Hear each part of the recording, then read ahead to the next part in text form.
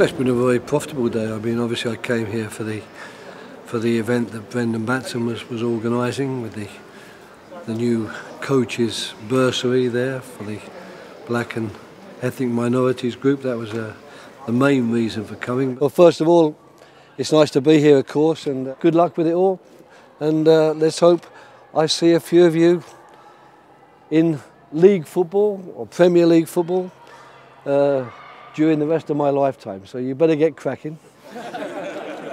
Then, of course, I was able to speak to the under-17s who are preparing for a game here. I said that I hope they're going to be coming here a lot, because if they're with the England teams from under-17 through under-21 up to the first national team, they're going to be spending a lot of time here at St George's Park. And I just made it clear, of course, that they're in a very privileged position at the moment, but they shouldn't believe that they've actually arrived yet, because you know, if you're an elite player at under-17, there's still a lot of hard work before you can consider yourself an elite player at under-25 and a full international.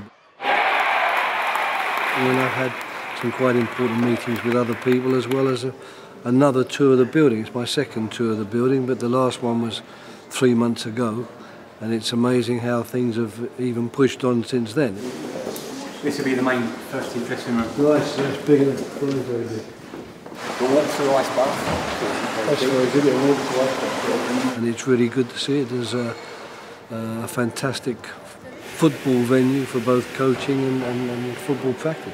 Creating the culture of St George's Park. I don't think that we should just associate St George's Park with a place where the national teams go to train for 1 or 2 days before matches. It's much more important than that. It plays a much more important part in the FA thinking for the future, and we hope that a lot of players and coaches are going to be formed here, and we hope also that the facilities, which are, you know, absolutely second to none, are going to be used by a lot more people than just the England teams that happen to be fortunate enough to work here.